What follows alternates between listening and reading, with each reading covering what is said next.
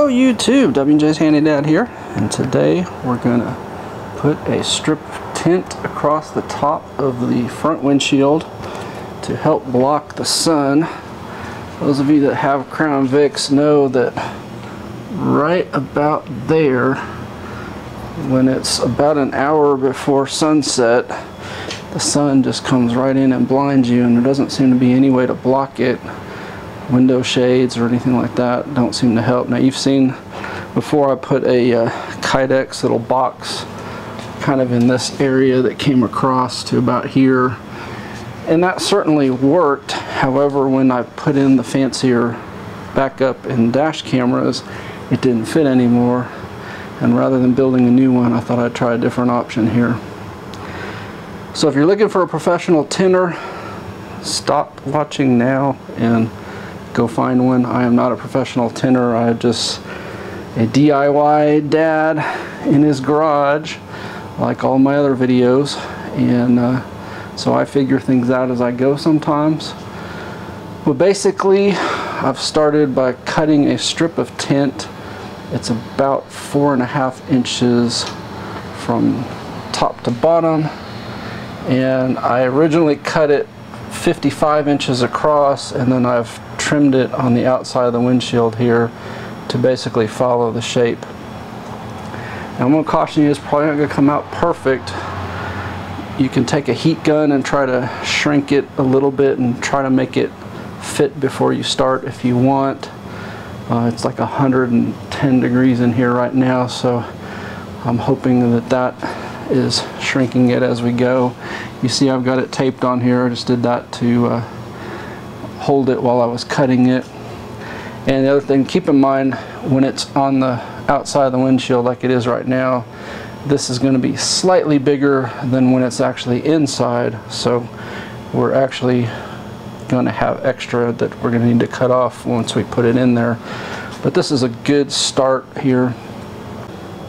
And there is my world famous hat, Panzer platform, and I wear hats like this.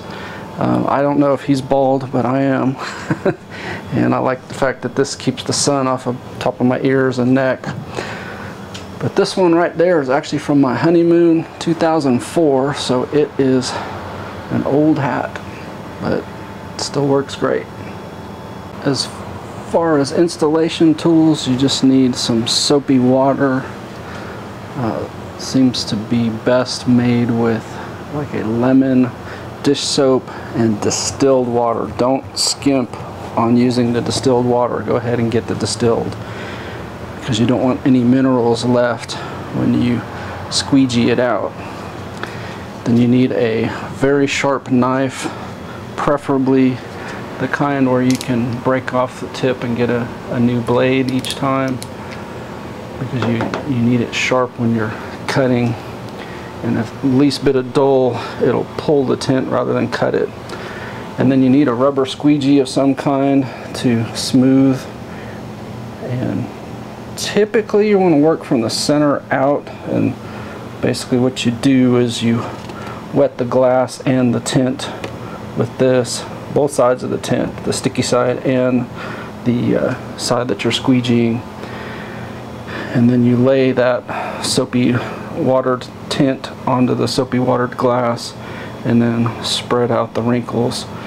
It's much easier for a beginner to do small pieces of tint at a time rather than one big one. For example, doing a rear window is really more of an expert job.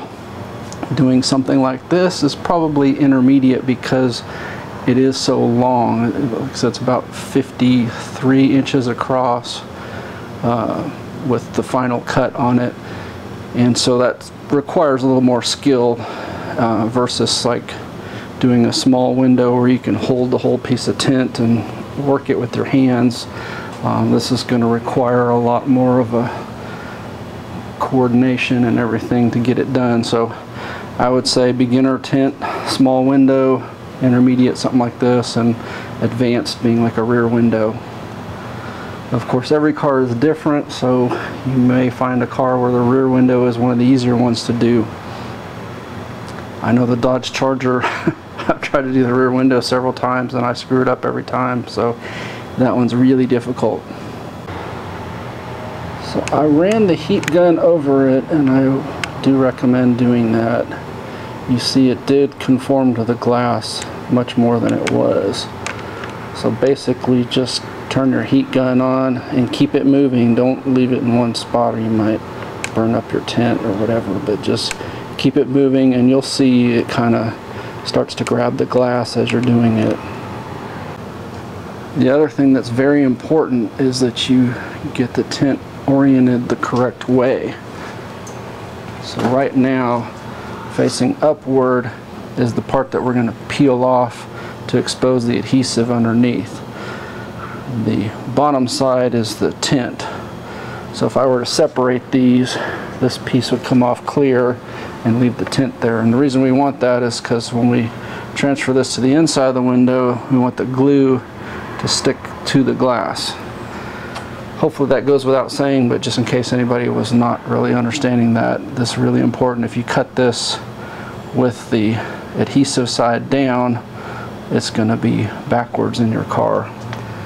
Unless you have a perfectly symmetrical shape like this, it probably doesn't make that big of a difference. But I have verified that one way to do it is take two pieces of tape, stick one on each side, and peel, and it'll usually peel up, and you can see one side will be clear and one side will be tint.